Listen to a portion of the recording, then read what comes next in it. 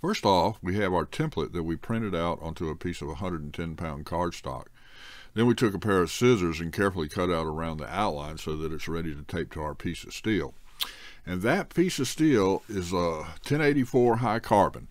Now, there are a lot of choices when it comes to knife metals, and you'll hear guys telling you to use an old lawnmower blade or a used file, but I'm going to save you a lot of grief here. Use a known steel, and by that I mean one that you know what its material composition is. In this tutorial, I'm going to use a piece of 1084 as it's easy to heat treat by yourself without a bunch of fancy equipment. You might hear it referred to as a beginner steel, but it's no slouch and it will produce a very nice blade. There are a couple of sources I use for 1084. For small pieces, I go to Alpha Knife Supply. And Chuck is also a good source for G10 sheets that we'll talk about shortly. For longer pieces, I suggest you go to Aldo Bruno, the New Jersey steel baron. Aldo is a great guy to deal with, and I highly recommend both him and Chuck. You'll see their contact info on the screen. Next, we got a couple of blocks of black linen micarta, which I like using for handle scales, as it's easy to shape and is very durable. I usually get mine off of eBay from a supplier named Billiard Stuff 2012. It has a good supply of different types and colors. Then we have a piece of 1/4-inch brass rod that I purchased at my local Ace Hardware. You can also find it on eBay.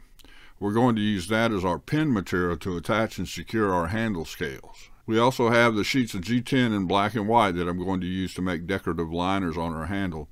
G10 is really tough material that polishes up well, but you do need to take extra precaution when sanding and cutting, as its airborne fibers are nasty little critters that you don't want to get into your lungs. Again, I get mine from Chuck at Alpha Knife Supply. He has a large selection of thicknesses and colors, and I've got his contact info on the screen. On this knife, I'm going to use 30 thousandths thickness, and he's got all kinds of different thicknesses, plenty to choose from. Lastly, you see a box of West Systems G-Flex 650 epoxy, and you'll need to have that on hand before you get ready to attach your scales. I buy this locally at West Marine, but you can also order it from Amazon and other online suppliers. During this tutorial, I'll talk about the tools I use and what's needed as they arise in each step of the process. Alright, let's start by taping our template to our piece of steel and then tracing our outline onto the steel with a Sharpie. And I like using a waterproof Sharpie with just a black Sharpie, because if my metal gets hot while I'm grinding on it, I can dip it into a bucket of water and I don't lose my outline.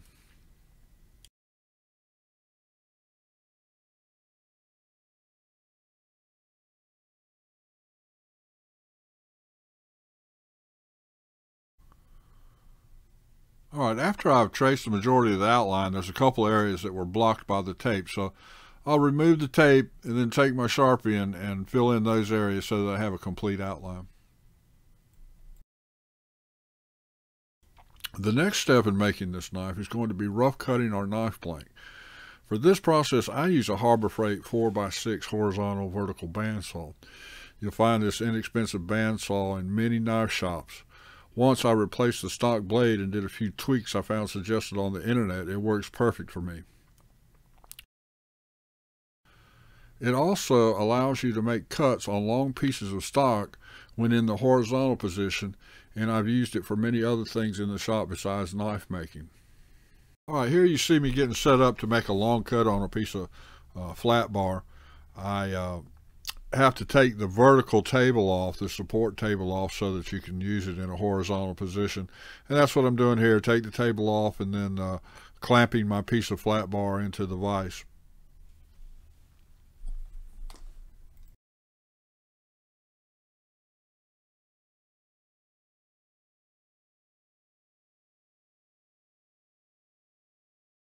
Another option for metal cutting is a portable type handheld bandsaw. You can use this by itself, or you can upgrade it by mounting it to the swag portable table you see pictured. A question I get lots of is, can I use one of these upright bandsaws I saw at my local big box store? And unfortunately the answer is no. These are designed to cut wood and run way too fast for cutting metal. I have one and it gets a lot of use, just not for cutting metal. Now, for those of you that are on a tight budget and don't want to buy an electric saw, there's the trusty handheld hacksaw. Get yourself a quality one, as it will follow you even after you've purchased a regular bandsaw. You'll also need a large rough cut file. Notice on the one picture I've drilled a 1/4-inch hole into a golf ball and inserted the file into it for a cheap and comfortable handle. To cut out your profile with a hacksaw, you'll want to start by mounting the blade blank in a vise and drilling a bunch of holes around the perimeter of the outline. Then use the hacksaw to cut from hole to hole. Once you've removed as much metal as you can this way, take your file and carefully remove what's left down to your final outline. This is a time-consuming method, but it does work. All right, let's talk a little bit about safety gear. Be advised, knife making is inherently dangerous, so be mindful and use safety gear to protect your eyes, ears, and lungs. Always have a fire extinguisher on hand and use any other protective gear that is suggested by the manufacturer of the tools you're using. All right, here we are at the bandsaw, and I'm using it to remove some of the metal around the perimeter of the knife. Now, you could do all of this on the grinder. You could use a belt to just grind it down to the line, but it'll save you in the cost of belts by using the bandsaw to get rid of some of this metal. And you'll notice I'm not trying to cut right on the line. I'm just getting close to it, and I'm going to finish it up on the grinder to get it right down to the Sharpie line.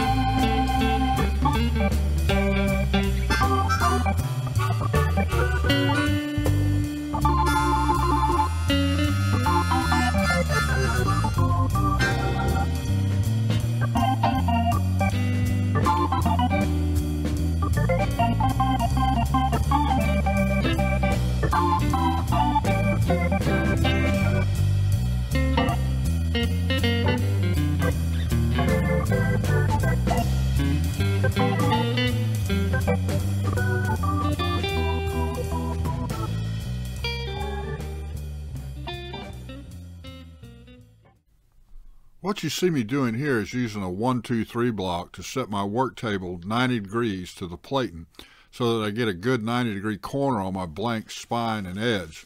Then I'm just slowly grinding around the blank down to the Sharpie outline that was traced onto our metal.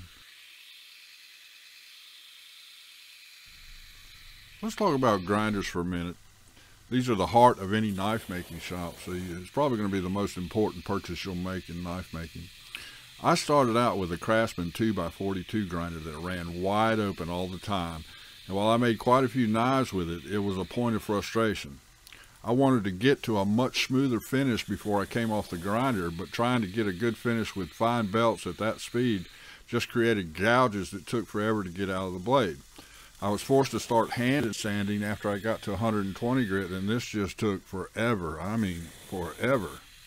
All that time I just thought, man, I'm a lousy grinder, when in fact I just needed to slow the belt down a bit.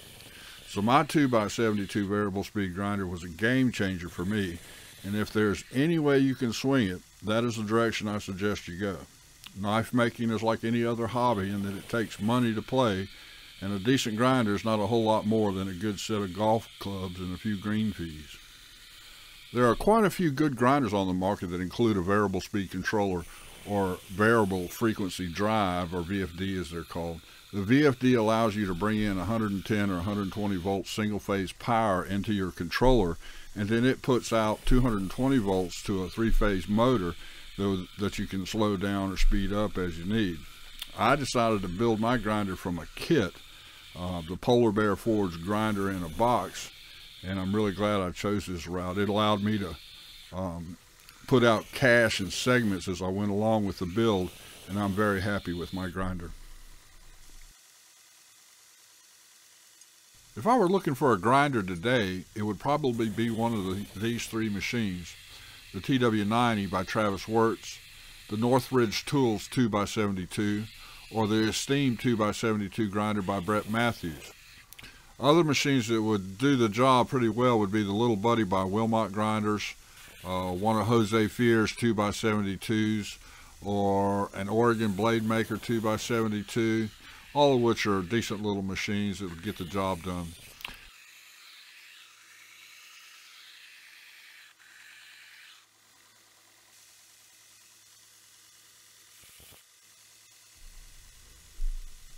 What you see me doing now on the blade is I've got it angled so that I'm just on the edge of the belt, and I'm grinding in, removing metal in sort of an arc, so that, and then I'll go in here in a minute, and I'll take and use the wheel on the bottom of the plating to get a real smooth edge on the bottom of the rounded areas.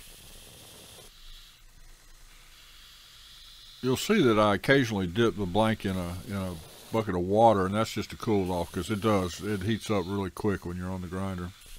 Notice my setup. I've got the table just below the bottom of the plate, so I'm actually grinding on a slack belt area, and it just makes things, when you're doing rough grinding like this, it just makes it a little bit smoother, especially when I'm trying to do those rounded areas. When I go to switch grits, I'll move the work platform up so that I'm grinding right on the plating, which has a glass backing, so it'll be perfectly flat and 90 degrees. All right, here you see I've removed the work table, and I'm using that 2-inch rubber wheel on the bottom of the plating to do the rounded areas on the bottom of the handle.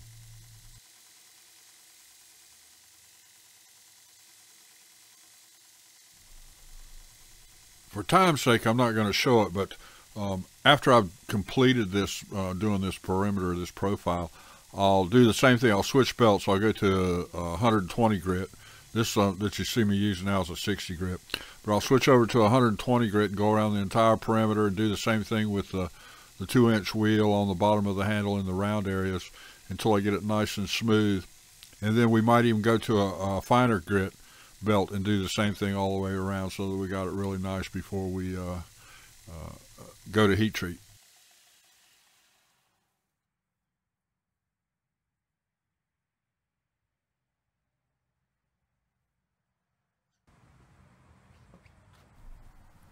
All right, you see here I'm switching out belts. I'm putting on a new 60 grit belt.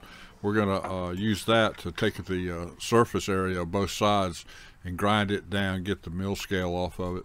And we'll do that with a little handheld magnet, a 150-pound magnet that holds the blade steady while I hold it up against the plating of the grinder.